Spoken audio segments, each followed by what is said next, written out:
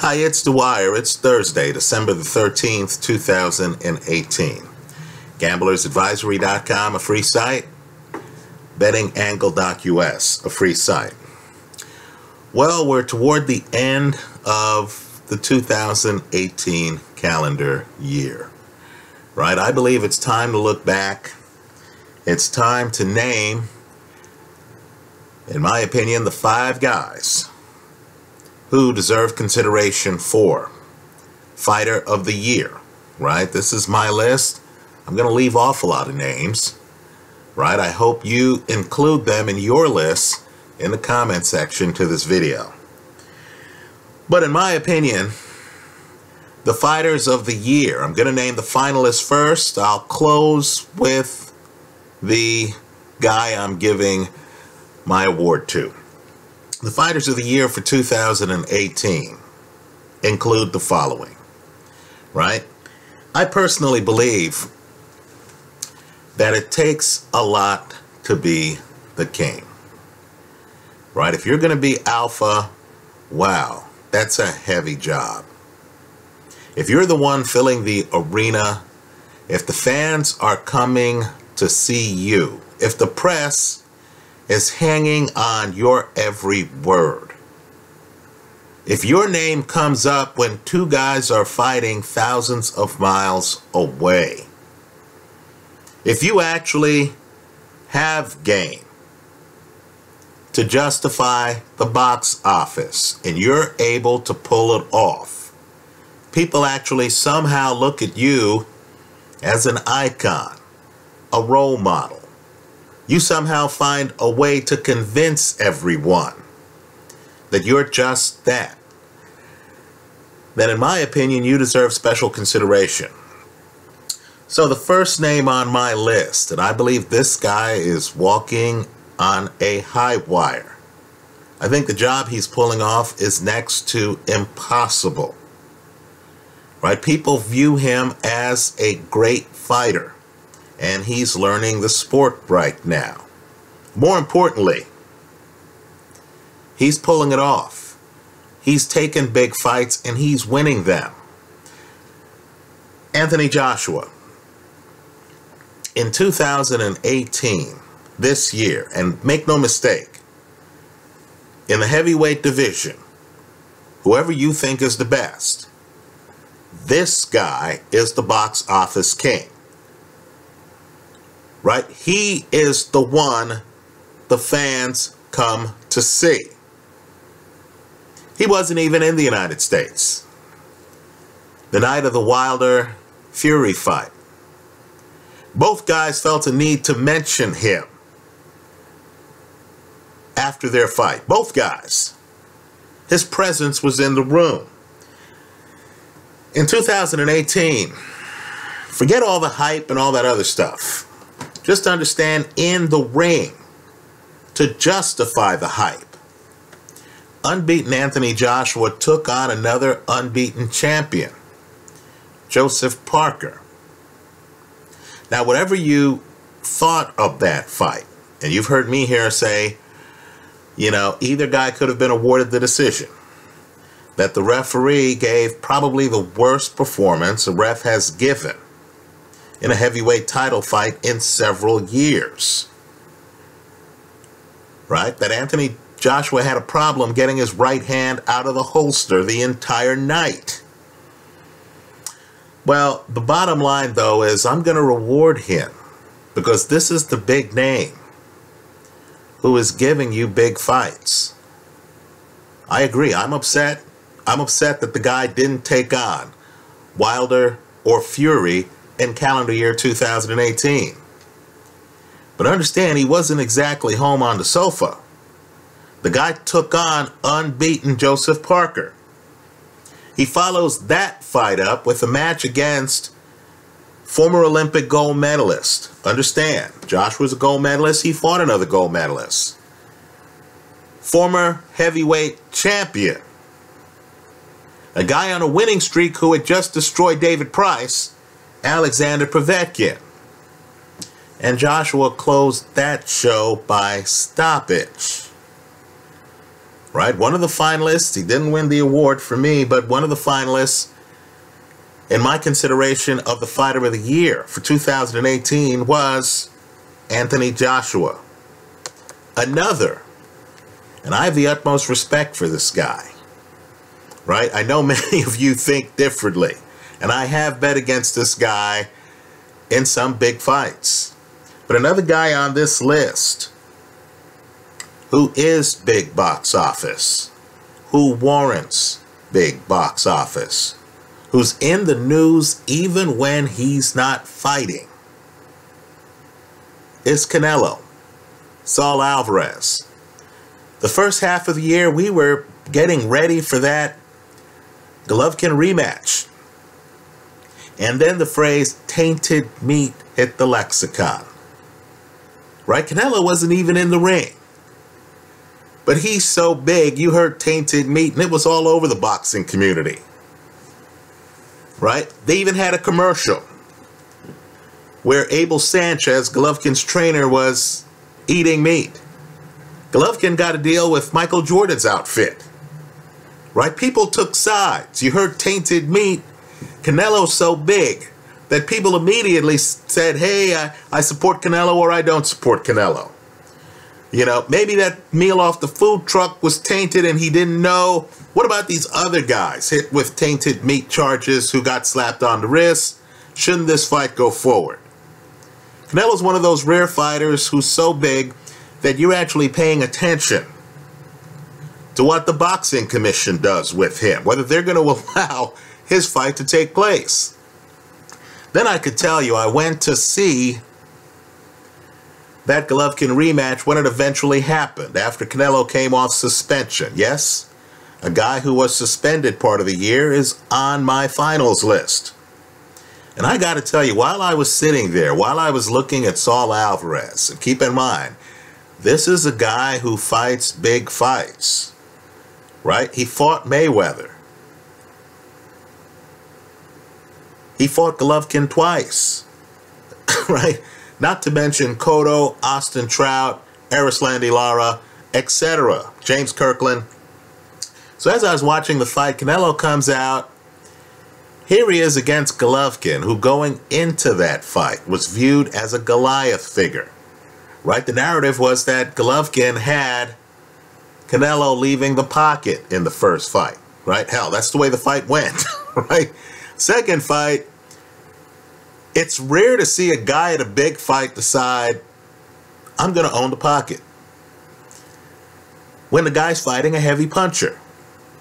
But that's exactly what Canelo did. I was rooting for Golovkin, but as I watched the fight, I was thinking to myself, man, Canelo is bold.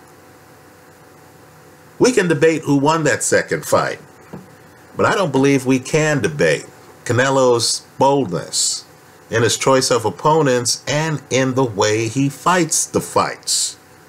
Right? That Golovkin fight, wow. Canelo in the pocket, trying to collapse the pocket on Golovkin. Let's just say that was one of the more surprising strategies on the year. And of course, it got him officially the win.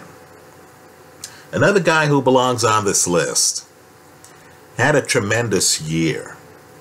I privately feel he beat two of the better pure boxers in the sport. Right? Really, two of the top 15 guys in the sport, in my opinion. In a unification match, he stops Jorge Linares. That's shocking, folks. Stops him on a body shot. He follows that up by having a competitive fight against Jose Pedraza.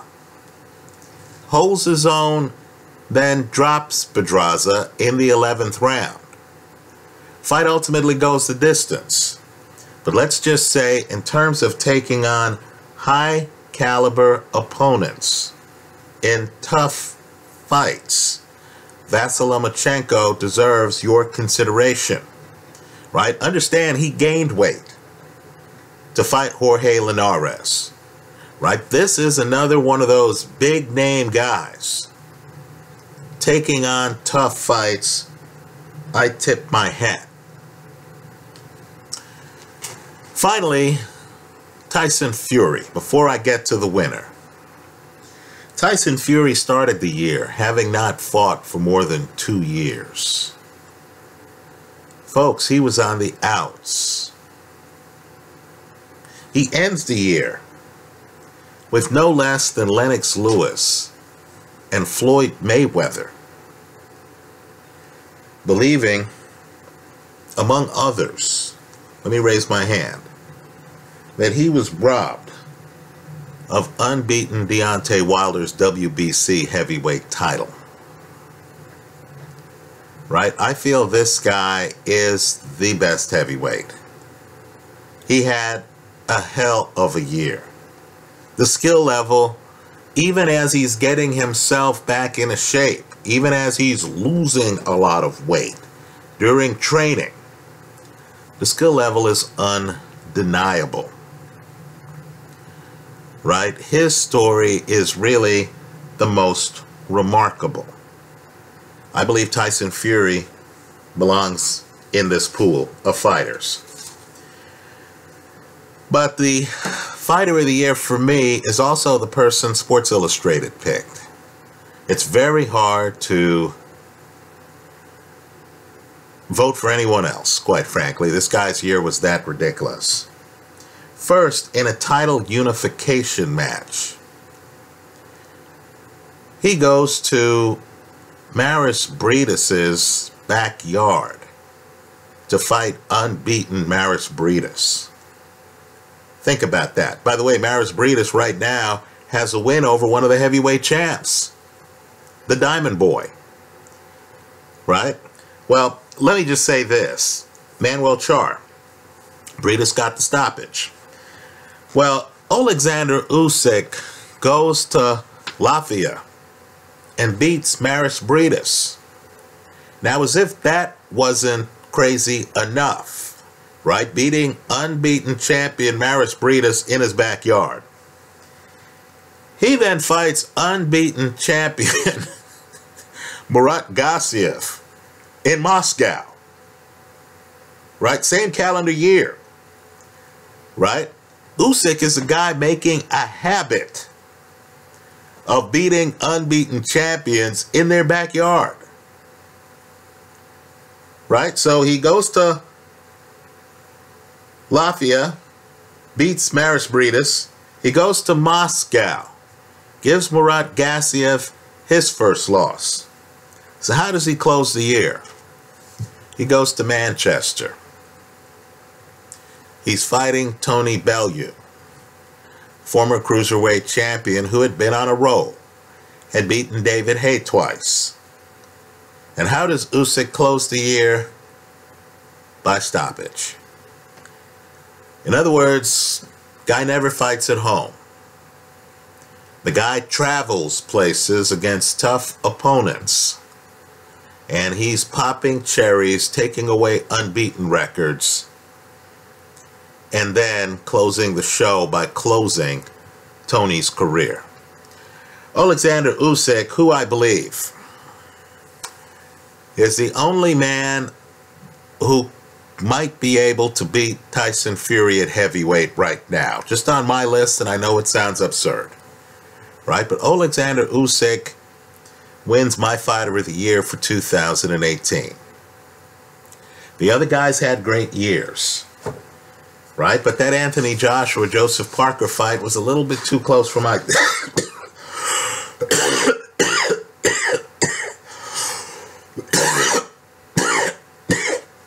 Wow, this is tough work.